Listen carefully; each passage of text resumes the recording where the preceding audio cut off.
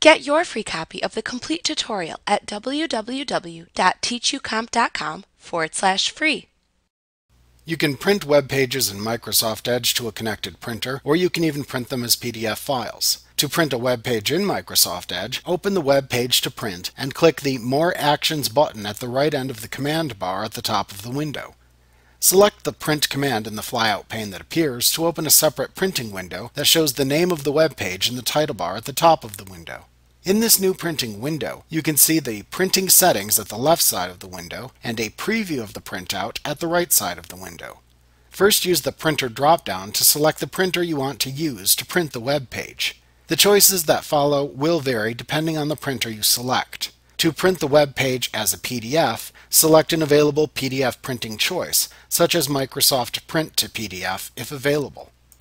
After selecting a printer, choose the additional printing settings below the Printer drop-down. For most paper printing, you can type the number of copies to print into the Copies field, or click the adjacent minus and plus buttons to decrease or increase the number of copies entered into the field. Use the Pages drop-down to select which pages to print. You can select All to print all of the pages. To print only the currently displayed page, select the Current Page choice instead. To print a specific range of pages, choose the Page Range choice and then enter the page range into the adjacent Range field that appears.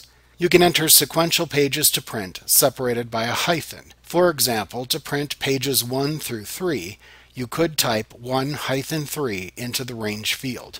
Microsoft Edge cannot print non-sequential pages. You would need to print non-sequential pages in a separate print job. To change the magnification of the printed material, you can use the Scale drop-down to select the magnification level at which to print. The default choice is Shrink to Fit, which shrinks the page content to fit it on the paper size you select. You can set the general width of the margins by making a choice from the Margins drop-down. The choices are Normal, Narrow, Moderate, and Wide. You can use the Headers and Footers drop-down to select whether or not content within the headers and footers in the web pages should be printed. If left off, they will not be printed. You can click the More Settings link to open yet another window that will show you any printer-specific printing options. The choices shown in this window will vary based on the printer you selected from the Printer drop-down. The options will also be grouped into categories such as Page Layout and Paper and Quality or Output options. Common options found within this window include Orientation, which lets you select either Portrait or Landscape page orientation, Size, which lets you select a paper size, and Type, which lets you select the type of paper to which you will print. After setting any options for your selected printer, click the OK button within this window to close it and return to the previous printing window. Before you send the print job to the selected printer, you can preview the content by clicking the left-pointing and right-pointing arrows that appear above the preview of the web page at the right side of the printing window to move backwards and forwards through the pages shown in the preview. This allows you to inspect them before printing them.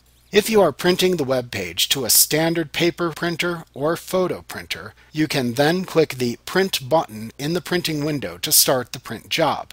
If you selected a PDF printing option from the Printer drop-down, then click the Print button to automatically save the print job as a file within the Documents folder. A flyout notification will often appear in the lower right corner of your Windows screen, telling you that the file has been saved to your Documents folder. You can click the flyout notification to open the PDF and view it. Alternately, you can also view and manage the PDF files within your Documents folder by using the File Explorer window.